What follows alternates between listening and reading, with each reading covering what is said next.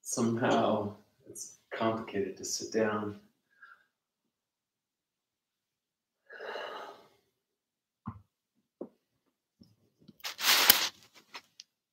Hello, everyone.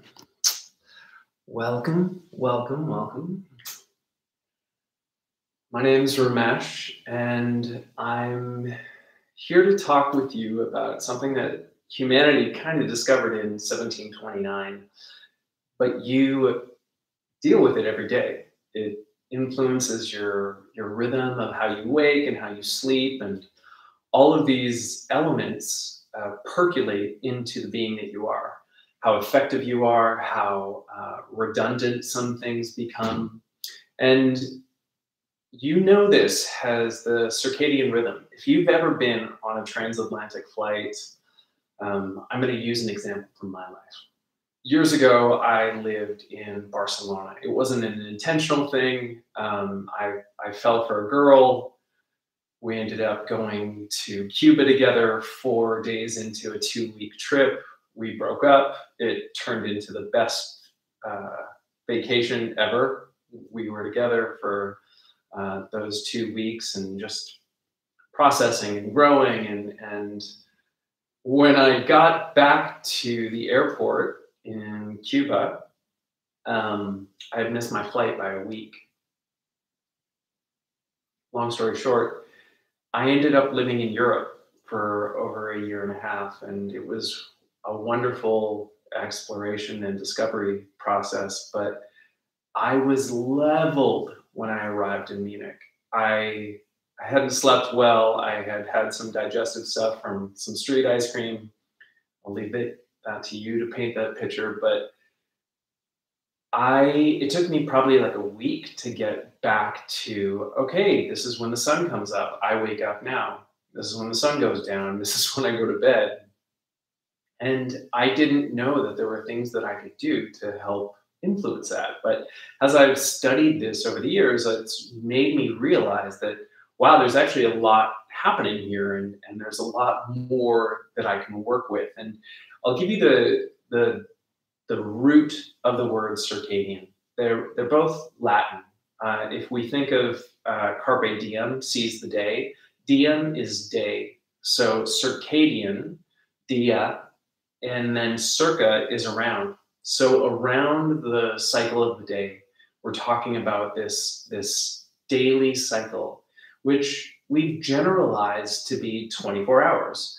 But this internal rhythmic clock, this biological clock, is actually 24 hours and 11 minutes. So if you think about it, that's where sometimes every couple of years we get a leap year. We have to account for that cycle, because we as humans, we like symmetry, we like some sort of consistency in our rhythms, and so nobody's going to set a clock for 24 hours and 11 minutes. What we do is we just kind of create this great equalizer every now and then. When Dimorand discovered the biological clock, it was rooted in something called the hypothalamus. Hypo means below, and the thalamus is a relay station in the center of our brain. Any sort of sensory information that comes into the body tends to hit the thalamus, and then that's kind of where it's almost like the train switching station is. Now, this signal goes here. This is where it's going to find information. This is, and so the hypothalamus is really governing a lot of our internal rhythms. It governs our body temperature. It governs our hormones. The hypothalamus actually influences the pituitary gland, which is the master gland of the body. And so we have this daily rhythm, and you do it effortlessly. Your eyes recognize as the sun starts to arise, and it switches the production of melatonin, which is the sleep hormone, into serotonin, which is the hormone of alertness and awake. And so over, how long? This biological clock was really forged over a few million years. Our ancestors would, need to be able to to relate to the environment around them. And so essentially that's in training. We're in training these rhythms of internal and external clock. And we don't think about it, but depending on the time of day you do something, you can actually have a profound influence on, let's say, your effectiveness versus your ineffectiveness. And for the majority of us, whether we've really sat with it and journaled it out and tracked our days or not, you probably recognize that after lunch, noon, 1 o'clock, wherever you live, there's something that happens in the body. And there's this kind of trough. All of a sudden, like our energy from the morning we've kind of reached our apex and we start to go down. But what does that actually look and feel like? Well, the peak that we're sort of coming down from is our peak of analytic capability. We have the ability to be very task oriented. We're very linear, left brain kind of, right? The body has an ability to say, here are the 5 tasks that I'm going to sit down and do. I've got a lot of energy for them. My attention span is very clear. I've delineated exactly where and what needs to get done, and I'm running through those things. After we eat lunch, for most people, it's between 12 and 1, right? We've got that 7 to 1 period where the body is really at its most analytic, capable, optimal.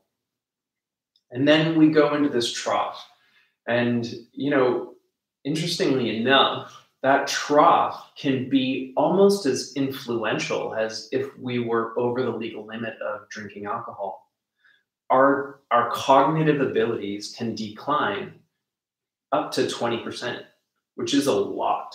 Like for some people after lunch, them driving a car is risky. We don't talk about that. We don't talk that our relationship to our body and our rhythms has some of the substances that we can adjust or our lack of. So that rhythm, that period, let's say, is from about 1 o'clock to 5 o'clock. And then we start to come into a recovery. So it looks like this. Forgive me because I'm not mirroring. Let me try it your way. We come up to our peak we start here at 7 o'clock when we wake up, and immediately it's like low level stress in the body, but we're awake. And so that creates a release of cortisol and adrenaline. And just to wake up, we have an engagement with the world. And so we peak here at about 12:30, 1 o'clock, and we go into a trough. All of a sudden, our ability to be analytic declines. In that trough is a great time to do rote things like the laundry or emails or whatever you can do in a very small sort of, not outcome dependent so much as like very manageable, easy kind of things. And then as we start to recover, where we're actually coming up on is our insight ability. We have a bit more right brainness. Our body is designed at that place to be iterative. All of a sudden, we can take different pieces of the puzzle and put them together in new combinations and say, oh, I never thought about it that way. I could, yeah, and work with that. It's so important not to allow the mundane tasks to enter into that peak period of optimized capability and intention. But we do that because a lot of us are unaware of this cycle and this rhythm. So many people I know will swallow down, let's say, tiredness and just kind of push through. They'll get 4 to 5 hours of sleep a night. And there's a wonderful researcher, I think he's an Englishman, but he's based out of San Francisco, and he's written a book called Sleep. His name is Matthew Walker. And Matthew Walker talks about how they've studied this. They've really gone in and figured out how the brain works, what the body is going to need in order to do that. And As an example, when I lived in Barcelona in Europe in my 20s, I worked at a bar in a plaza named after George Orwell, who fought in the Civil War there, but they called it Plaza Trippy. Long story short, every night at about 12:30, 1, 2 o'clock, we would have the garbage men come through. And they did this every night because in the center of town, it was such a tourist trade. You needed to have the place to be tidy, spick and span, clean, right? And so these tradesmen would come through, and we would often, like prop them up with beer because it was 1, 2 in the morning, and they were in the middle of their workday. It's Barcelona; these guys drink frequently, but they would just travel along the routes and pick up the garbage. That's kind of what is happening in sleep. When we give ourselves the period of rest, 7, 8 hours, the majority of us need. 6 is really kind of stretching it. The majority of us need 8 hours of rest because what's happening is all of the byproducts of the daily process, the metabolic wastes, they accumulate in our tissues. And at midnight, when we're asleep, the garbage trucks kind of come through and they collect all of that waste and expunge it. They figure out a place where they can go and send it and recycle it and deal with it in a way that's helpful to us. When we don't get enough sleep, what happens is we become cognitively, we go into a decline. It's harder for us to muster the resources to generate that sort of that recycling capacity. And that over time generates things like, I was talking the other day about ALS, Lou Gehrig's disease, is a byproduct of these plaques that build up in the nervous tissue. And these plaques, some suggestions say that it's actually a byproduct of inflammation. A lot of our chronic diseases seem to be a byproduct of inflammation over time.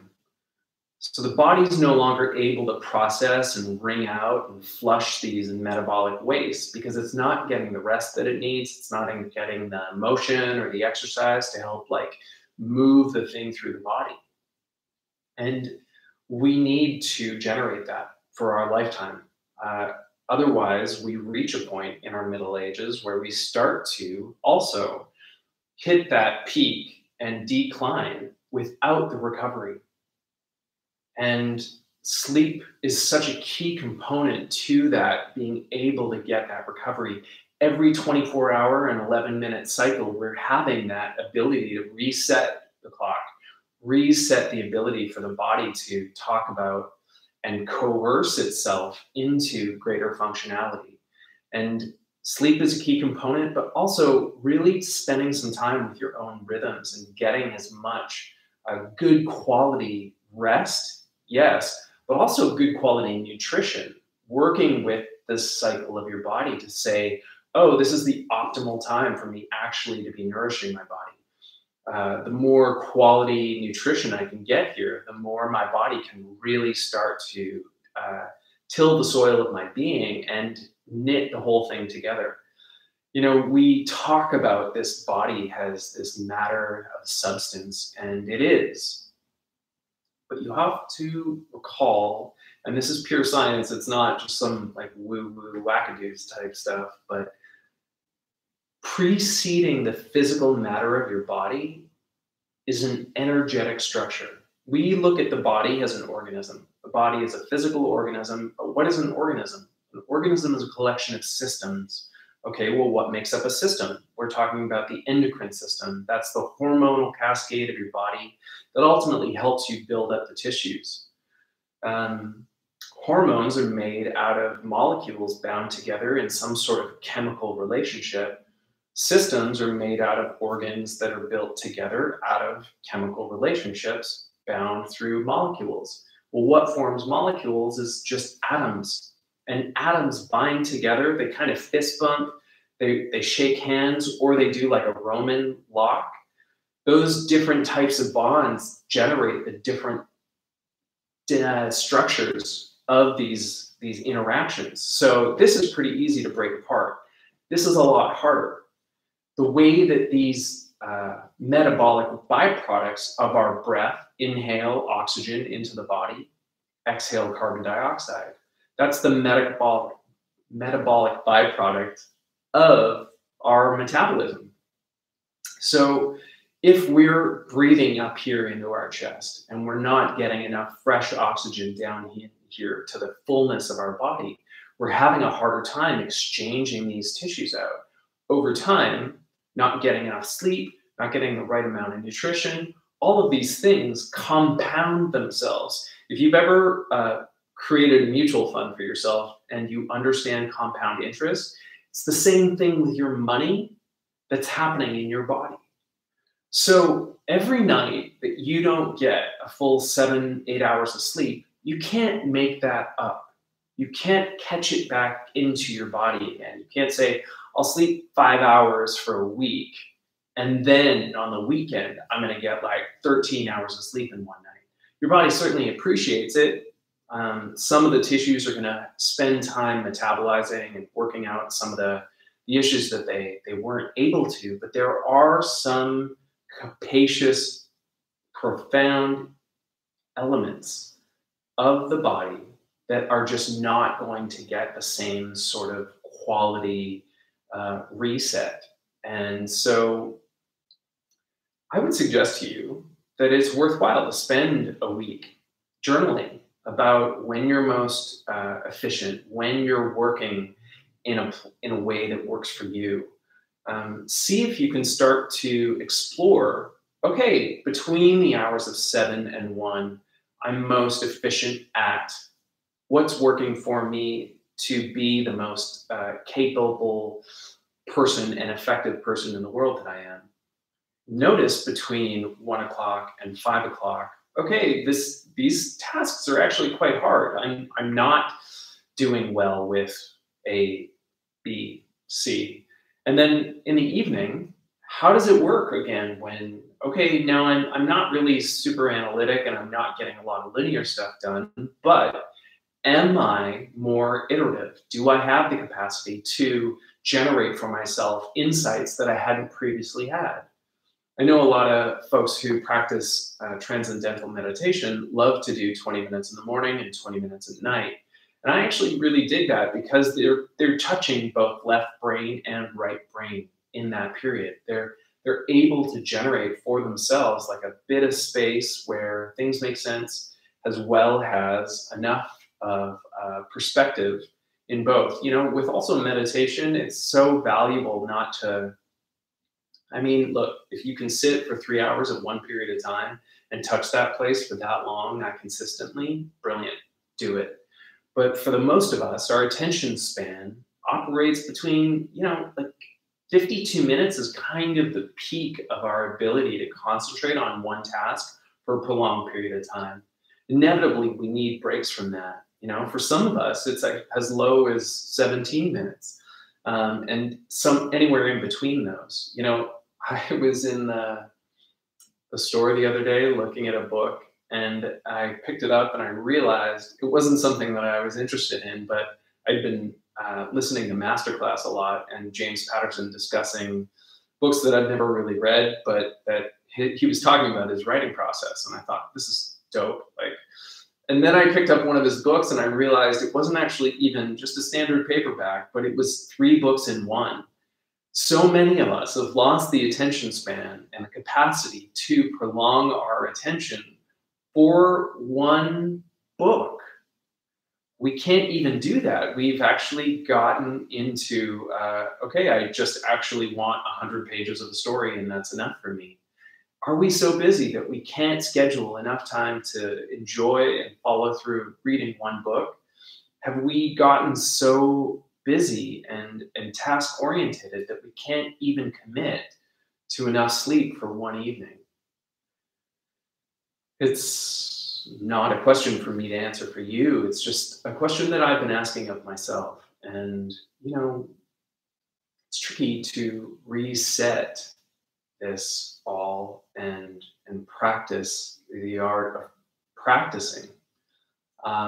What does it mean for me to become something more? And I personally have found, looking into the circadian rhythm and developing a relationship with these tasks, especially in their blocks of time. You know, being able to say, okay, in the morning, like I wake up, I've got my practice, I sit, I touch that place, the sort of ephemeral, and then come back from there with tasks orientated. Maybe I've set them up the night before, but I've evolved them in my meditation and developed like a perspective on, okay, great. Like I know that I need to produce that content. I know that I need to post it on YouTube. I know that I need to open up more classes on Insight Timer. I need to schedule a whole course for Skyting come the end of the summer. What is it that's going to involve in that? How are some of the techniques that I'm working on stretching the diaphragm going to play into all of these different courses? Oh, I got to water the plants. Like, is that something that needs to be in my linear time, or can I do that in the middle of the afternoon when I'm less cognitively alert? A little bit of curiosity goes a long way, don't you think? So I want to give you just a couple of books that I think are valuable in exploring this practice, and some of the information that I've gleaned information from. I want to give you a couple of tasks relative to concentrated effort in your work, and then giving yourself a little bit of a kick of reset and refresh. And then we'll probably just sit for a couple of minutes quietly, because really that's the reset. So Sachin Panda is a researcher. He's from India. He's lived in Canada. I believe he's in America now. In his book, The Circadian Code, he's really kind of the preeminent researcher on this topic. So if you can find this book and look up some of the information, I thought it was fascinating. I mean, even just, yeah, I mean, you know, a lot of people aren't getting the quality of sleep that they would like. And if you haven't seen James Nestor's book, Breathe, the art of what does he call it? The lost art of an old science, or the new science of an old art. That's what it is. Check it out. It's worth it. 100%. Like there's so many things in there. There's so many of us who maybe had dental surgery that didn't need it.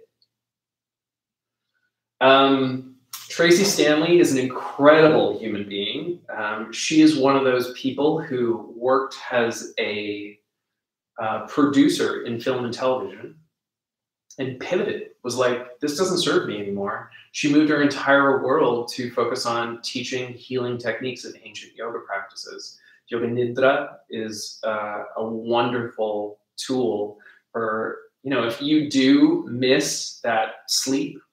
I practice this sometimes 20 to 30 minutes a day, and I feel like I get 3 times as much rest in comparison. So it's worthwhile. The Ritual of Power. This gentleman is I believe he's like a priest or a reverend or some such. And it's, you know, exploring these ritualized practices are valuable. And I think a lot of us, we get so occupied in our day to day, and the rituals that we have are default mechanisms. Really, so much of our, really 95% of what we generate in the world is pre-programmed into us. We have this subconscious operating system. We absorbed most of it in our theta state in the first 7 years of our life. So the people that we were around really just inputted into us a way of being. When we don't think about it, we don't engage with questioning any of it. We just default to those mechanisms. And a lot of this quality of rest, quality of food, quality of awareness and curiosity of self and the relationship with the world around us generates change. You know, if we want to input like a new thought, so that let's say I would like to be less reactive. If I would like to be less reactive, I have to choose to be less reactive. But if I continue to try to input new software up again, and it runs up against this hardware that's been in there since I was a little kid, my hardware is going to say, we don't run that operating system. Go away, go away.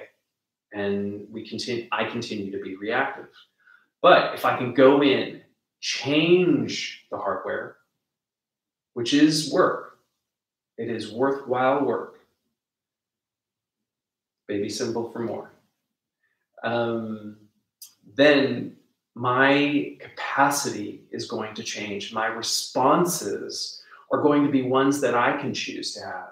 And less reactive, more responsive, my friends, that is a lifelong worthy goal to reach for. Daniel Pink's book, When. It's like Sachin Panda's book, but for productivity and sales. It's worth it. And he does a great job of extracting all the science and making it kind of into a more accessible mechanism without kind of the same overwhelm. So, you know, if you've ever heard of the 80-20 rule, the Pareto principle is a valuable thing. Try to think about the 20% of the seed forms of the things for the 80% of the outcomes you're trying to generate. So if there were things that are just keeping you busy making, maybe you can strip that away. The binaural sleep pattern. Diurnal rhythms influence the performance of your professional duties. So paying attention to these timings and everything is valuable. Habituation, short breaks allow yourselves to generate a little bit of refresh. So for example, the Pomodoro method uses it's named after a guy who used a tomato timer, I guess. So what he would do is he would set 25-minute periods with 5-minute breaks, and 25-minute periods and 5-minute breaks. And this allows his brain to stay on task for a consistent 25 minutes and then take a 5-minute break, and allows him to reset. And it's valuable. I've been practicing it, and honestly, I've been more productive as a byproduct of it. And I've been using that within those periods of peak in the morning, run into the trough in the afternoon between 1 and 5, and then again, that iterative and less analytic, more insightful period in the evening. And just doing that dance every day is giving me a lot more purchase on, oh, great, I can start to generate how and where I would like to relate to the tasks. Again, one of the most important things to focus on is don't allow the mundane tasks to enter your peak period. So if you've got one thing that accomplishing it today is going to make a change in your life, if you can get that thing done in that peak period, the rest of your day is gravy, my friends. So when you need to take a break, here's a couple of baseline rules. Moving beats stationary. Social beats solo. Let me say that again. Social beats solo. Outside beats inside. And fully detached rather than semi-detached. So many of us, because our phones are our worlds now, it's kind of like the remote control of our day. It's really hard for us to step back from it. But if you can, gosh, like the possibilities there are really spacious, because rather than just checking the price of crypto or checking Instagram or checking the news or checking your email or responding to something, carve out periods of time, 25-minute periods, set a timer. That's when you pick up your phone and you respond to all the text messages. People don't need to have you respond in real time all the time. If they do believe that, that's on you. You are the one who architects when you reply. You do not have to. Just because you posted something on Instagram today does not mean that you are on somebody else's clock and that you have to text them back in the next 30 seconds or the next 2 minutes. We are entrained to respond, react in this way where we can teach others to have a different response. So play with this. Consider this permission. This is just a moment in a day. I want to respect that this has been a half an hour of your time, and I am just so grateful that you're here. Generally, anatomy is just this course that I've been shaping and helping to share with people more about their body, how it works, so that we can, you and I, be healthier in the relationships that we're having, because it's less about me and you and more about the relationships that exist between us. So me and the relationship that I'm choosing to have with myself, well, that dance, I've definitely profited by this work. And I hope that a little bit of curiosity and it goes a long way for you too. So many blessings. I'm going to check some of your responses right now and just see that you're here.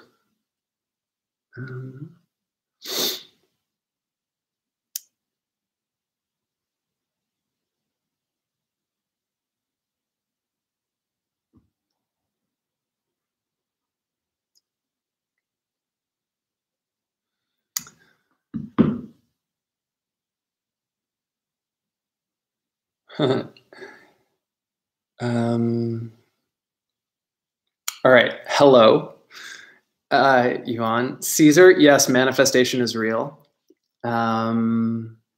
Meditation is profound.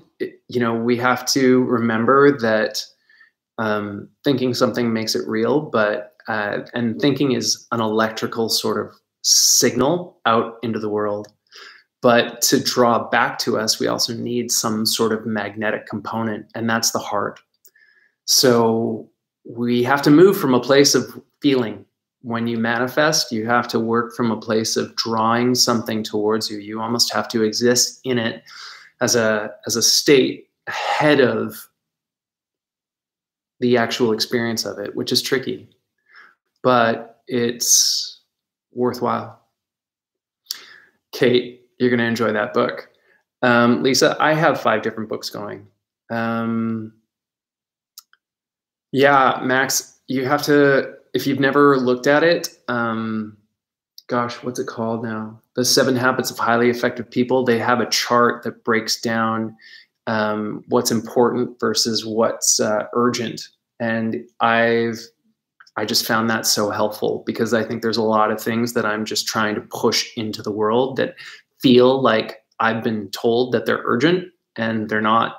And in fact, if I focus on that 20%, chances are that's actually what's going to change the 80%, right? So binaural sleep patterns. Marjorie, do you mean like using binaural audio in order to generate sleep? Or sorry, when I saw it earlier, I thought you meant biurinal, which is like twice daily sort of thing. Rochelle, I haven't checked out the Galloway method, but I will look into it. But I think I know what you mean. I used to use it if it was when I played rugby at a high level. I used to use it at street lamps. So I would like run, interval training type stuff, 3 street lamps, and I would give myself a break for 1 street lamp, sort of thing. Kate, check out Pomodoro. I honestly really appreciate it. It's and helping to prioritize, like if I get this one task done, that really transitions my day. Now all of a sudden, if I spend the rest of the day reading, I don't feel so bad about it, because like I got that task done that really like changed my day. So sign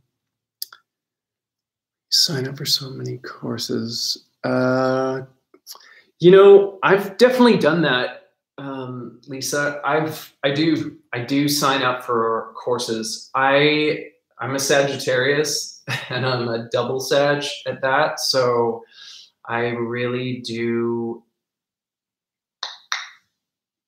I love information and I love having a knowledge. One thing that I'm existing in right now is that knowledge needs to be applied so that it's useful. And um, you know, it depends on what your world's like, Lisa. But one of the rules that I've been operating from lately is that I can only consume somebody else's content when, and this is mine, so I just want to be clear about that. But when I've created my own, I can't consume somebody else's content until I've created my own. And so that helps me almost have a healthier relationship, right? Because, you know, I think it's good to be curious, and signing up for courses is awesome. It shows that you're interested in the world around you, and we need that, right? Like now more than ever, it's a fascinating and dichotomous time to be alive. So maybe commit to a fixed period. I know some people have trained me over the years to use like negative reinforcement, which I was never really a fan of, but it does work. Like, for example, if you start a course and then you don't finish the course, you have to give $20 to a kid in the street or something, you know, some sort of like negative reinforcement so that you do continue to generate follow through. But, you know, also, I just want to say that, like, keeping yourself improving is really the target. Like, if you just improve 1% every day in a year, that's something like 33% improvement. So, like, be kind to yourself. And if the thing is no longer of interest, because I mean, I find that with a lot of people, they sign up for a lot of things and then gradually they realize, like, I don't care about this. Like, if you don't care, then wash your hands of it. It's okay. Marjorie, I do know that I do it. And I do it from a different place, I think, because I think our ancestors used to do it because of the heat of the day. It was almost, some of it was almost like Spain siesta type stuff, but it was also, you know, the way, I mean, we existed before artificial light. And so sometimes what I do, and I mean, I think, what I've done and enjoyed doing is that I'll wake up sometimes at like 3 in the morning. I'll meditate for a couple of hours and I'll go back to bed.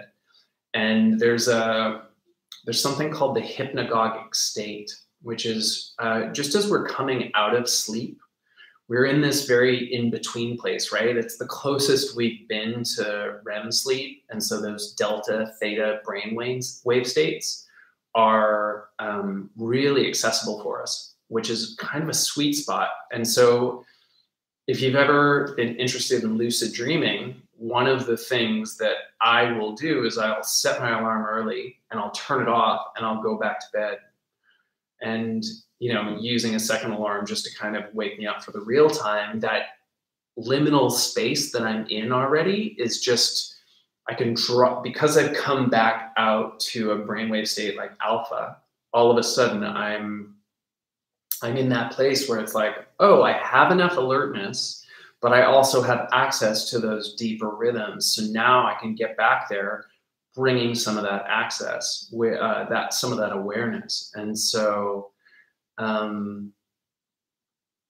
sounds like an opportunity. Wow, this is so fun. Thanks to you guys for engaging. I honestly really, so much of my life, I've been a Sagittarius, which has looked like firing off arrows without really aiming them. And this is me harnessing some of these ideas that I'm sharing with you to aim them a little bit more. And at the core of it is to be of service. So I hope and I love that I'm engaging with more of you all the time. That is a privilege and an honor. And yeah, I look forward to being here. I'm going to be here every Tuesday, Thursday, and Saturday. And so I look forward to sharing with you more ideas and more thoughts. A lot of it is going to be focused around generally anatomy, which your donations go towards funneling and producing that content. And it's going to be on Insight Timer, ideally by the end of the month. So the idea being that without learning all of the terms for the body and all of the sort of superficial, let's say, Western, very linear anatomy, you're going to learn how the body relates to itself and gravity and what comes first, how we can till that soil so that we can plant seeds that we'd like to grow. Lisa, I love music. I was asked the other day if I ever thought about joining a band, and it's funny. One of the things that I've loved studying, but I have also plateaued on, is music, and I think it's just because I have so many interests. Anyway,